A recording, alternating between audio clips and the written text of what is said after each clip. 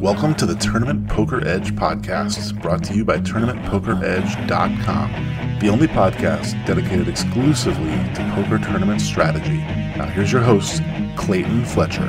Hello once again, everybody, and welcome to the Tournament Poker Edge podcast, sponsored by ACR Poker, where the $10 million guaranteed Venom is back. That's right. Today is Thursday, July 20th, as this is being recorded in the year 2023. And the Venom is back. It's a $2,650 buy-in only on ACR Poker, where you can get a first-time deposit bonus up to $2,000, 100% of your initial deposit, up to $2,000 by using the promo code TPE. My name is Clayton Fletcher, and I'm your host in New York City. That's right. Been a long time since I haven't said fabulous Las Vegas. It's great to be back in the Big Apple. I'm actually going to be performing this weekend at West Side Comedy Club. Anyone who's in New York and wants to see a stand-up comedy show, I may or may not be discussing the last 7 weeks in Las Vegas at West Side Comedy Club. Get tickets now at westsidecomedyclub.com. Well, I'm back. Very sad to have put the World Series of Poker 2023 edition in the books. The summer of Clayton has come to an end, and that's not a good feeling. The day the World Series of Poker ends, I start looking forward to the next one. As many of you know, I am the biggest WSOP fan in the world, even though this year I spent probably just as much time at the Wynn. Speaking of the Wynn, they have some competition coming up. Our top story this week is that the World Series of Poker has announced something they are doing for the first time this December in partnership with GG Poker, the WSOP Paradise at the all-too-familiar Atlantis Casino Resort in Paradise Island, Bahamas. So this is obviously their way of competing with the WPT Championship.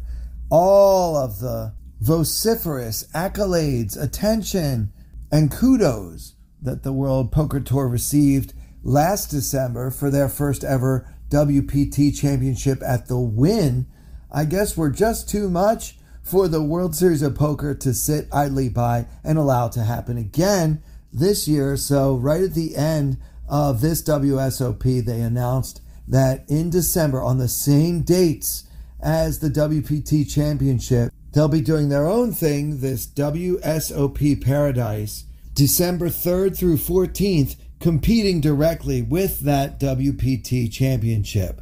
So it looks like these two mega poker companies are competing with each other, trying to get your poker dollars to be spent on their turf. So you tell me on Twitter at Clayton Comic, are you planning on attending either the WPT Championship at the Wynn Las Vegas or the World Series of Poker Paradise at the Atlantis Casino Resort in Paradise Island, Bahamas this December, or perhaps neither? Or maybe you're going to do EPT Prague. Let me know what your plans are for December 2023. I don't know which one I'm going to be doing yet, but I'm probably going to be back at the Wynn. I don't know. They really knocked my socks off last year. And, from previous experience traveling back and forth to the Bahamas. Now, the Bahamas is much closer, by the way, to New York City than is fabulous Las Vegas.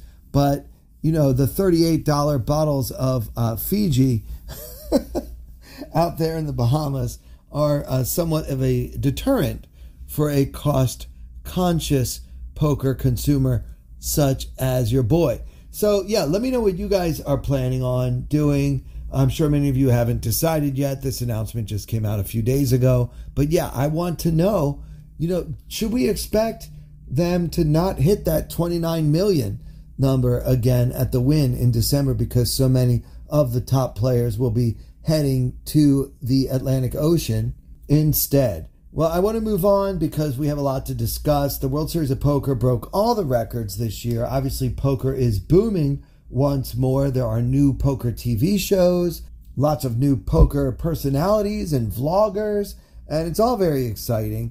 I want to give a big congratulations to a player that many of you may not have even heard of, but he's a longtime grinder, mostly an online player. His name is Mike Holtz, and his username on WSOP.com is Brock Lesnar.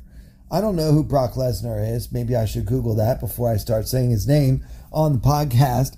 But he broke the record for cashes in a single WSOP with 25, of which 13 were in the live space. So congrats to Mike Holtz. I played with him quite a bit in the WSOP.com streets, although I don't think I've ever been at any of his live tables over the many years that the two of us have been out here battling in tournament poker land. But yeah, this is a very impressive accomplishment. Alan Kessler, of course, had something to say about it. He seemed a little bitter, maybe jealous, that the record for most cashes now belongs to Mike Holtz, and he felt the need to come after Mr. Holtz on Twitter for kind of claiming to have the record. Alan Kessler's opinion is this record is bogus because these are, half of these are online bracelets, and that's not the same. I guess Alan's point being that it's much easier to cash in an online bracelet event than it is to cash in a live bracelet event. I'm not sure that I can subscribe to that view myself. I don't know, maybe I'm silly, but I think that the live realm is easier. I don't know. What do you guys think? You know what? You can check it out on the Discord, okay? Tournament Poker Edge, we have our own Discord. You can get on there, tell us what you think. Let's start a discussion about whether or not Alan Kessler has a point by saying that Mike Holtz has nothing to be proud of with his 25 cashes, given that half of them were obtained in online bracelet events, or is Alan Kessler just being his typical petty self? All right, enough about all of that stuff. I don't want to get into gossip and rumors and who said what about whom. I want to talk about the WSOP main event. Now, this main event was an all-time record breaker with $12.1 million going to the first place prize winner. I want to talk through a few hands that I played in this tournament, this record-breaking tournament. I have a memento from the tournament. I prefer the term memento to participation trophy. But basically everyone who played in this tournament received a very nice, by the way, very nice card protector, kind of World Series of Poker gold chip thing that you can put over your cards. Now, I'm never going to use that in play because I don't use card protectors. I use chips for that purpose. And if I'm all in, I just keep my hands on my cards so that an overzealous dealer doesn't snatch them away from me and then have to call the floor and find out what's supposed to happen to my hand that I was all in with. So yeah, that's the point of a card protector. But many players just like to have a little something on the table that can serve as a conversation starter. Umberto Brenes has his little plastic shark. You've seen other players with different like little ducks or whatever. It's fun. I don't disparage anyone for using a card protector. I just don't believe in them myself. However, I am happy to have my participation trophy because it's the only prize I was awarded in this year's main event. So right after the first break, the blinds have gone up to 200, 300, and 300, and I'm already down to 44,000. They start you in this tournament with 60,000, and I've already lost about a quarter of my stack. In one case, I defended my big blind with Queen 9 suited, which I think every solver would have us doing, especially deep stacked. And I flopped a queen, checked and called, checked and called, checked and called against a player that I perceived to be somewhat loose and aggressive. And he had an overpair to the board in the form of pocket aces and got maximum value against me. So that cost me quite a bit. And also there was another hand where I had top pair and it also was no good. So yeah, that was how things got off to kind of a rocky start. Now this comes from level 2, the 200, 300, 300 level. And the action folds to me, Clayton Fletcher, on the button. And I'm holding the Queen of Clubs, Queen of Diamonds. The blinds in this hand are both what I would consider pretty typical recreational players. They're not bad. You know, nowadays, the amateur players, the recreational players, they're not bad at poker. They're just certain moves that they might not have in the arsenal. So just kind of typical, mostly tight, kind of passive, and not too scary. So I make it 800 with my pocket queens, and the small blind folds, but the big blind, who is, by the way, from Paris, France, calls, and he's got me covered. And the pot is 2100, and the flop comes ace of spades, 10 of clubs, 6 of hearts. So ace, 10, 6, rainbow, hero holding pocket queens, and the opponent checks. Now, I'm always going to bet this flop, whether I have an ace or not. Anytime you flop in position versus just one big blind defender and there's an ace and another Broadway card on board, I think the solver would pretty much always have us betting, and betting pretty small. So that's exactly what I do here. I put in 500 into the 2100 pot. And the reason why is because I like to be able to get called by a hand worse than pocket queens.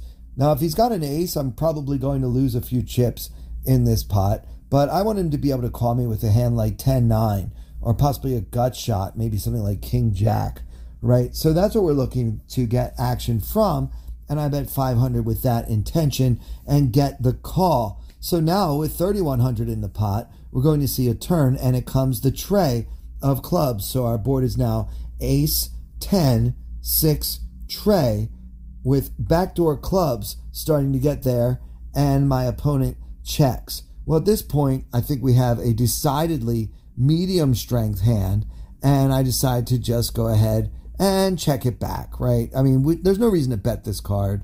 If my opponent has a 10, he's likely to fold it. Maybe not for the fear of having to call this bet, but just what Harrington calls the hammer of future betting.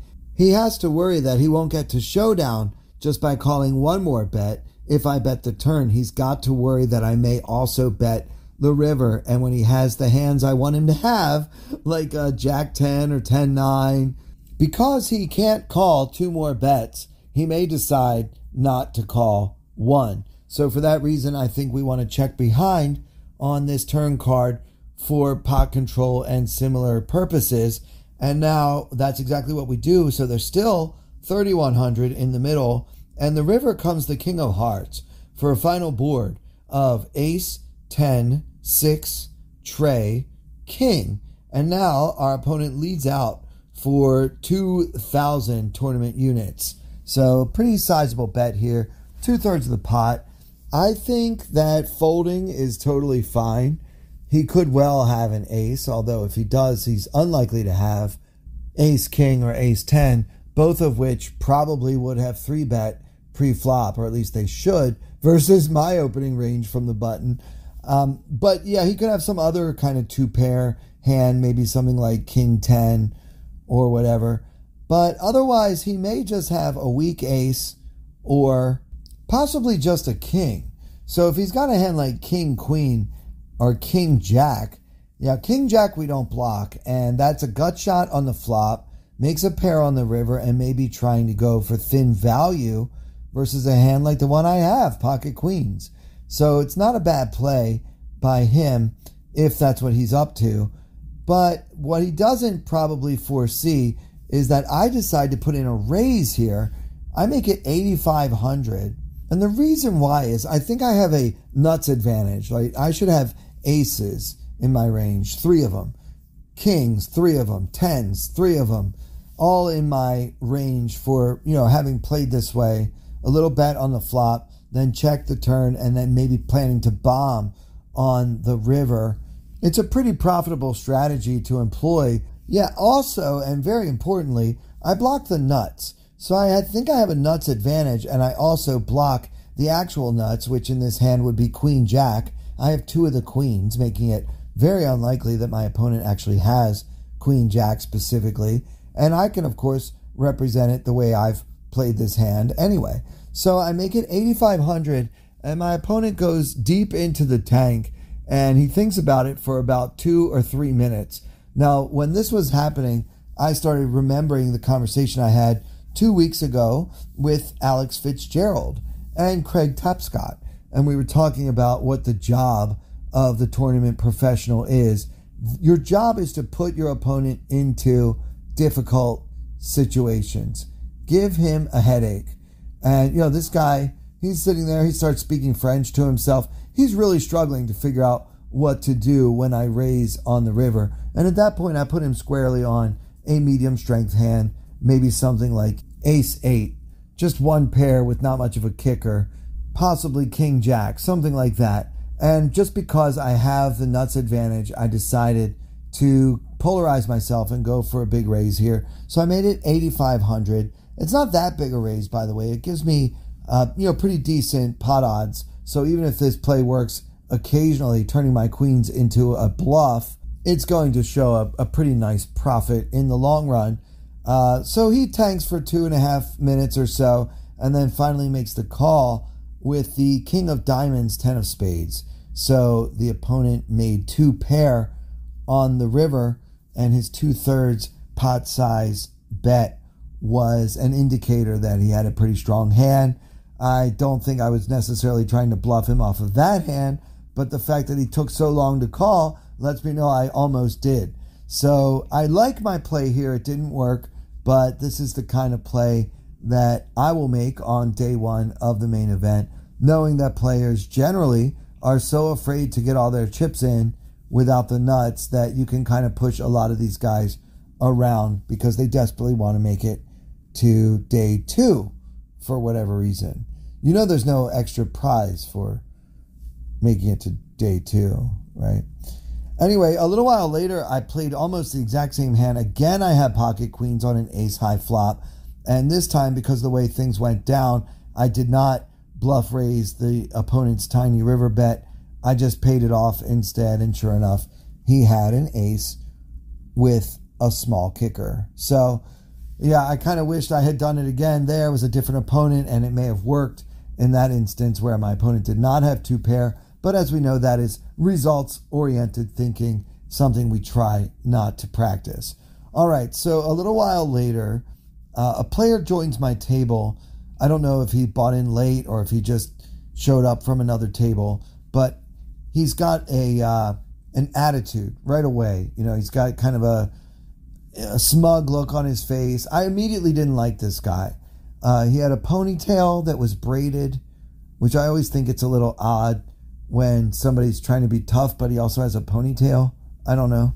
That's just me. It's my personal opinion. I'm allowed to express an opinion on my podcast, but I think if you braid your ponytail, that could make it harder for other people to see you as an actual barbarian. Anyway, this guy thinks he's pretty awesome, and he immediately shows up and just starts joining the conversation that was already in progress, which, by the way, was about how when dealers have a certain color lanyard around their necks, that means they are day 2 dealers, which is kind of a badge of honor. It means that you are good enough to deal day 2s. They tend to save the better dealers for day 2s. He only heard half this conversation where the dealer was saying there are many dealers who don't have that color lanyard. I think it's yellow, but I could be wrong. I'm colorblind if you didn't know.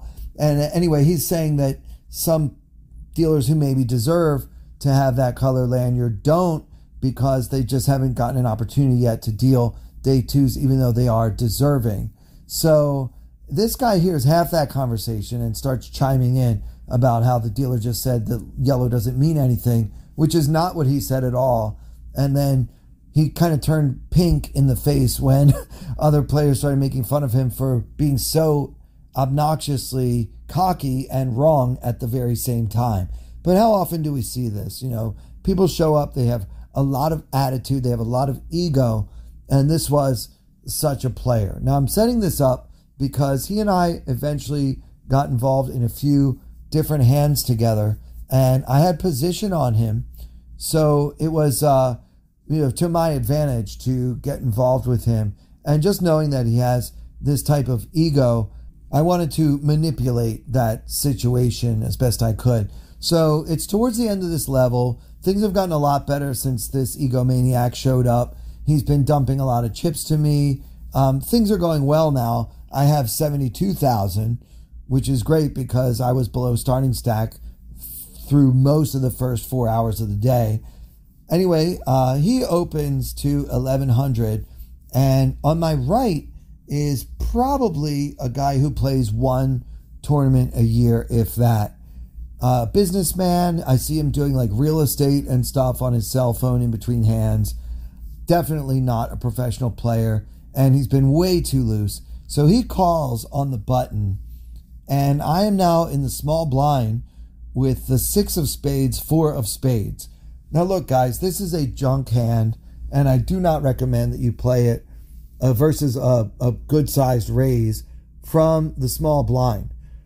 So I guess this would be in the category of don't try this at home. I just wanted to get involved with these two players that I felt I had an advantage on.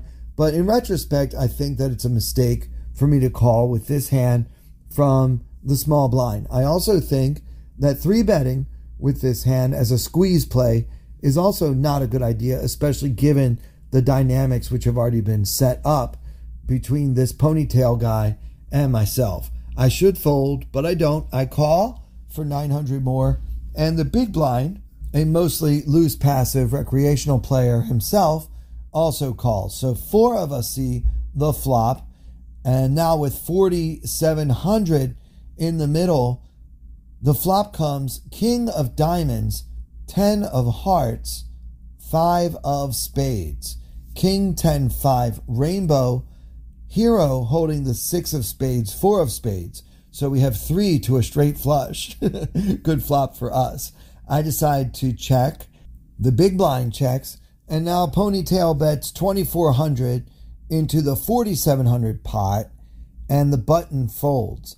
Now, you got to think about his range before we decide what to do. Yeah, of course, it's nice to have the 3-liner to a straight flush, but let's be realistic. I'm unlikely to make that straight flush, but there are a lot of cards that can hit the turn that would allow me to continue if I decide to pull off some kind of play here. And certainly with my opponent being so cocky and his playing style so aggressive, he doesn't need to have a hand as strong as top pair to bet even with 3 opponents. So combining all that, I decided to pull the trigger on a move here, and I check raised. After the button folds, I said 7,500. So remember, he bet 2,400 into 4,700, and now I raised to 7,500, at which time the big blind folded, leaving me heads up with Mr. Ponytail, who calls. So we're loving that. We just want to see a spade come off or some card that helps the cause, and it is the Deuce of Diamonds. So our board is now King of Diamonds, 10 of Hearts, 5 of Spades, Deuce of Diamonds, Hero holding the 6 of Spades, 4 of Spades. So we have picked up a gut shot on the turn, and I decided to check this card rather than keep firing. I think if my opponent bets small, I can actually put in a small check raise. We have enough chips. I have 72,000. He has me covered. So we're still plenty deep to pull off certain moves depending on bet sizing and stuff. And the double check raise is so strong and so rare. I'm pretty sure it would have worked, but unfortunately my opponent decided to check behind, which is of course fine by me. It gives me a free pull at the gut shot, and guess what the river is? It's a tray, but it's the tray of diamonds, which is a backdoor flush that did come in. So I don't know how worried we need to be about the flush getting there. I decided that the answer is not at all. I feel like had my opponent picked up a flush draw on the turn, he would often have bet it. This guy was not afraid to put chips to work, and he definitely wanted to assert his dominance over me. So I felt that my straight was pretty much as good as gold, and I decided to value bet. Now the pot is 19,700, and I think that a reasonable size for a value bet on this river might be something in the neighborhood of 12K, something the guy can call with like a pair of kings. I decided to make an unreasonable bet of 26,000 and see if I could get him to look me up with a hand like King Queen. So he tanked for less than a minute and put in a one chip call. I love when they do that. I showed the straight, and my opponent started ranting about how bad at poker I am. And, you're so bad, bro. You're so bad. What did you check raise with on the flop? And he still hasn't mucked his hand. He eventually turns over pocket jacks. Now, I don't know what his purpose in showing the jacks was exactly, but maybe he just wanted me to see that he called my check raise on the flop with a hand worse than top pair. I don't really know what the goal is there. It's just free information for me, which I'll gladly accept. He did have the jack of diamonds, which may explain why he was less worried that I had a flush, because he blocked a flush a little bit. So I don't know, but I was thrilled to win the pot, and it was a really nice pot, and I was off to the races from there. At one point, I had about 150,000 in my stack, and life was good at that time. So another hand against Ponytail. This one's just kind of a funny story, I guess. This comes from the 200, 400, 400 level. Same exact player. He opens to 1400, and the loose real estate guy that I mentioned before calls the 1400. By the way, notice this guy's bet sizing was pretty large. I don't know what the theory is there, but I'm starting to see more of that. A few years ago, everyone was min-raising everything, and now we're starting to see the 3 to 4x open in certain spots more than we used to. So I'm not sure. Maybe it's because everybody's calling everything from out of the big blind, so the game has to continue to ebb and flow. But something to look out for. Let me know if you're seeing that as well. So anyway, he opens, and then the real estate guy calls. So I've got Ponytail and real estate guy. I'm on the button with like 150,000 in my stack, and I look down at the ace of clubs, jack of clubs. Now you can obviously call behind here. Your hand plays well, multi-way, you'll be in position, blah, blah, blah. I decide to go for the squeeze play because I've already established a rivalry with this particular opponent, and I kind of want this real estate guy to be caught in the crossfire between the two of us. So we're looking to sandwich him, forcing him to put way too many chips in with whatever marginal hand he decided to call the first raise with, or to fold, getting a decent price to call, close the action, and see the flop. Neither one's a very desirable situation for a real estate guy, and anytime I can put any of my opponents into undesirable situations, I tend to do so. So let's go. I make it 6,500, and Ponytail calls, real estate guy folds. So I was in position with the ace of clubs, jack of clubs, and with 14,000-ish in the middle, the flop came king of clubs, 5 of clubs, tray of spades. So king 5 tray with 2 clubs, hero holding the ace of clubs, jack of clubs for the nut flush draw. In fact, a backdoor royal flush draw. Now there's 14,000 in the middle, and my opponent with his braided ponytail staring at me and giving me this evil eye like he wants to eat my children, to borrow a phrase from Mike Tyson circa 1995. I don't know, guys. Like, when somebody's staring at me like that and they look bloodthirsty, I find it amusing. Like, I don't know. It's just odd.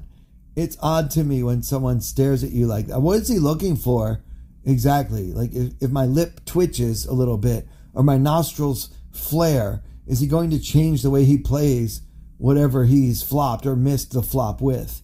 I don't know. It's just odd. Like, I understand, like, you want to look for tells, you want to pay attention to your opponents, their body language, their breathing patterns, things like that, the words they use. Of course, that's all important. It's a huge part of my game. But I don't think I've ever stared at anyone with the bloodlust that this player was staring at me with. Anyway, I actually started laughing. Like, I giggled a little bit because it was just so funny. You know, we're not about to step into the MMA ring. We're not about to have a Jets versus Sharks West Side Story dance-off.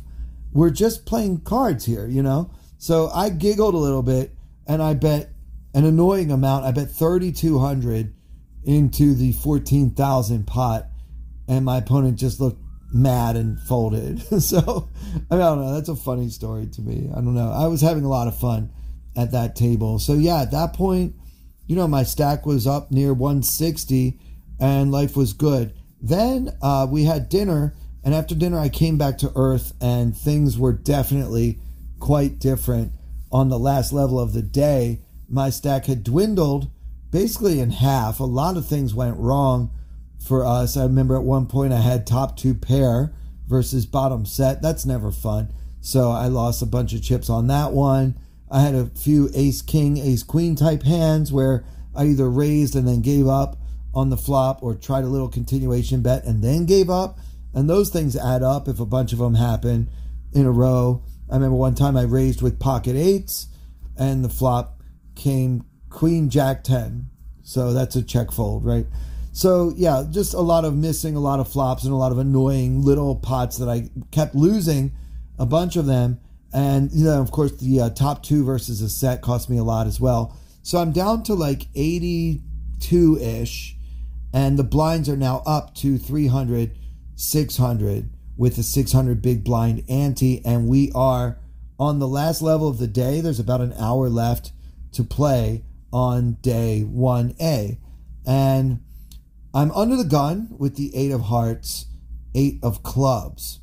We've got 82,000-ish in the stack. So, we're doing great. We've got like 140 some big blinds, right? We're doing fine.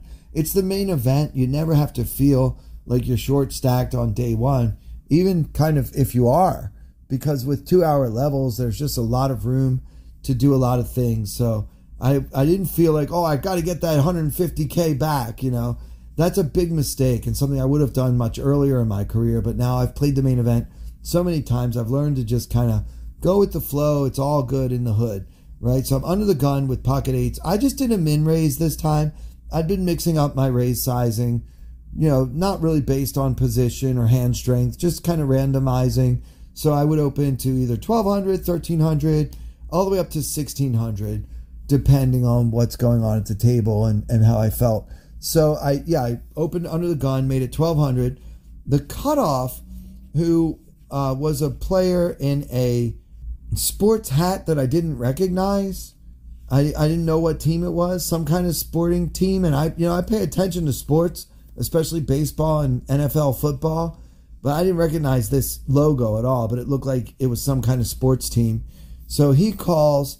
Now he's like in his 50s, mostly tightish, but not super tight. Definitely a recreational player, not someone that had shown any moves or whatever.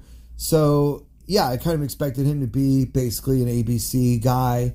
So he calls from the cutoff, and then it folds to the big blind, who hadn't been at my table all day, but ever since he came, he's been making a lot of noise. An older Asian player, probably in his early 60s, had been playing probably 75%-ish of hands. So I really don't mind if he calls, because he's so loose. Pocket 8s has a huge range advantage, and I'll be in position against the loose player. Instead, he makes it 5,500 with 80K behind. So I have both of my opponents covered. The Asian player only barely, and the player in position has something like 62, 63,000. So I've got him covered by a decent amount. What to do versus this loose, aggressive Asian opponent's 3-bet from the big blind? Well, even wild, loose, aggressive players typically just take the good price they're being offered from the big blind way too often. The light 3-bet from the big blind is fairly rare, and I believe he's probably got strength a lot. So even though he's been playing a lot of different hands, I think he could have just called for 600 more and seen a flop. Instead, after I raised and someone else called, he decided to say 5,500, which is about 9 times the big blind. So I don't really want to get into a raising war with this player. I'd rather just call in position and hopefully flop something with my pocket eights. That's just what I do. I call for 4,300 more, fully expecting my amateur opponent in position in the cutoff to come along for the ride, which he did. So now the three of us are going to play in this 3-bet pot. Hero holding the 8 of hearts, 8 of clubs, and the flop with 17,500 in the middle. The flop comes 8 of spades, 5 of hearts, 4 of diamonds, 8, 5, 4 rainbow. So we've got top set, the second nuts on a rainbow board, and the big blind leads out for 4,500 into the 17,500 pot. Now, I wasn't particularly worried about the big blind having 7-6. I don't think that he's going to be 3-betting with that hand too often. And I also don't think that the cutoff would have necessarily called my raise with that hand. And I definitely don't think he would have called the big 3-bet with that hand, even though he was priced in to do so in the latter case. I've been observing this player all day long, and I kind of ruled out the nuts. Also, when you have the second nuts and somebody has the nuts, you're kind of supposed to lose a lot of chips, especially when you have redraws, which if we do, even against the nightmare scenario that this player or either of these players happens to have a straight right now on 8-5-4. So there's only one straight available, and I'm not going to worry about either of my opponents having it. So what should I do when the big blind leads out for 4,500? Well, my thinking is I have a set. It's probably good, and I want to keep the in-position player in the pot. So I decided to just flat, and I'm hoping that he will make a curious call behind with a hand like Ace-4, maybe King-Queen suited with backdoor draws. There are a lot of hands that people will overcall with in the main event, but not if you raise. You've got to just flat and let them come along. So I got a little greedy. I'm trying to get that 4,500 from both of my opponents, not just one. And to my delight, the in-position player, the guy with the hat I don't recognize, raises to 11,000. And the Asian guy folds. So now it's up to me. Do I just want to call for 6,500 more and then ostensibly just check every turn and hope he bets again? I don't know. That doesn't seem good. I think it's time to keep raising. You know, he says he has something. What if he's got a hand like 5-4? Or maybe he slow played pocket aces and will never fold them under any circumstances. You see these kinds of things in this particular tournament. Maybe he's got a set himself. What if he's sitting there with pocket 5s? Wouldn't that be amazing? So I don't think that just smooth calling this raise, especially when he raised 2 opponents. Remember, the big blind bet, I called, and now this guy says, no, let's do 11,000. It's a great sign of strength. So I'm hoping for the best case scenario, which is he's got a set. Some of the biggest pots in No Limit Hold'em are set versus set situations, and I know that nobody has a better set than I do right now with my 3-of-a-kind 8s. So I decide to just go all in. You know, it looks crazy. Maybe I've got some kind of draw, something like 8-7 or 6-5. Bottom line, I know this type of player is not going to sit there and think, is my set no good? I don't even think that if he somehow had 5-4, which I don't think is in his range, but if he somehow had that hand, I also think that he would definitely consider it good enough to get all in with. So I was very happy to get all my chips in.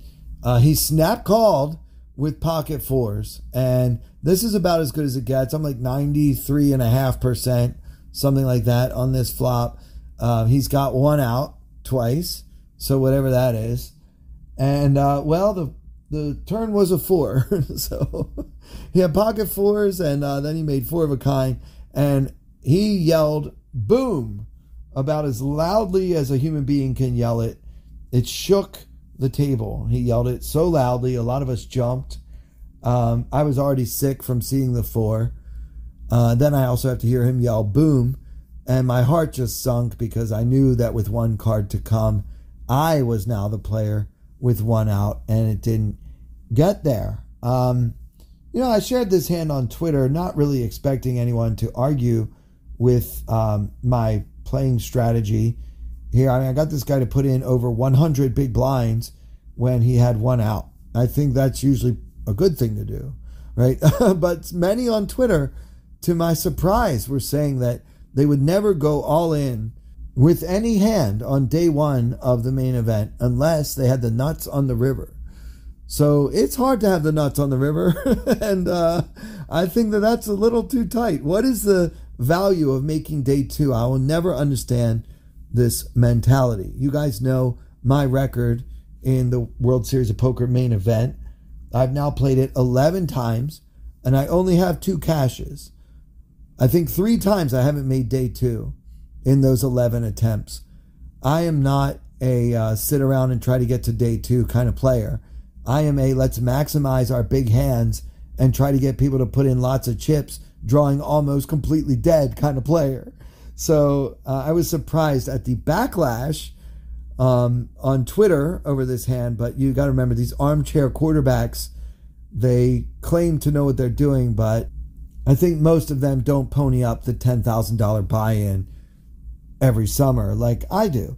That one hurt. I still had some chips after that. I was very much alive. I had top pair with ace jack, flopped a jack. It was no good. That cost me about half the remaining stack, and then I only had like 7,000 left, which is still more than 10 big blinds at the end of the day of day 1. So I had like 11 and a half big blinds and pocket 5s in the cutoff. So I shoved like every book in the world would say to do, and I got called by the small blind with jacks, and that was all she wrote for me. So that's how I busted out of the biggest main event in World Series of Poker history with 1 hour left to play in day 1. And that'll do it for this episode. I hope you guys enjoyed these hands, and I want to hear what you guys have to say. Get on Twitter at Clayton Comic. Click the link in the description of this podcast to join our Discord and let me know what you think of the strategies I employed in these hands, and let me know for sure what you think you'll be doing come December. And for everyone here at Tournament Poker Edge, and with special thanks as always to our generous sponsor ACR, I'm Clayton Fletcher. Thank you so much for listening. I wanna hold them like they do in Texas, please. Fold them, let them hit me, raise it, baby, stay with me. Luck and intuition, play the cards with babes to start. And after she's been hooked, I'll play the one that's on her heart. Oh, whoa, whoa, whoa, whoa. I'll get her heart, show her what I got. Oh, whoa, whoa, whoa, whoa. I'll get her heart, show her what I got. Can't read mine, no she can't read a mile. Poker face, she's got to love nobody. Can't read mine, no she can't read a mile. Poker face, she's got to love nobody. Poker face, poker face. Poker face, poker face. I wanna roll with her, a hard pair we will be. While little gambling is fun when you're with me. Russian roulette is not the same without a gun. And baby, when it's love, it's not rough, it isn't fun. Oh, whoa, whoa, whoa, whoa. I'll get her heart, show her what I got. Oh, whoa, whoa, whoa, whoa. I'll get her heart, show her what I got. Can't read mine, no she can't read a mile. Poker face, she's got to love nobody. Can't read mine, no she can't read a mile. Poker face, she's got to love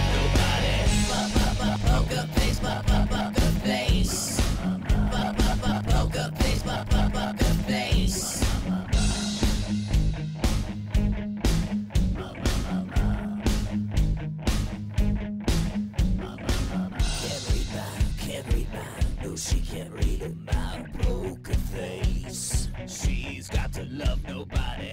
Can't